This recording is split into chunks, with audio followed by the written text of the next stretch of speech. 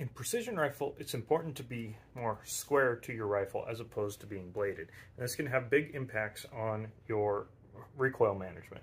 As you do that though, you're going to notice that you're kind of tending to be further away from the back of the rifle. One of the ways to help combat that is to actually shorten your length of pull. You might also have to move your scope backwards. Sometimes that's still not enough. You might have to still shorten this up even more.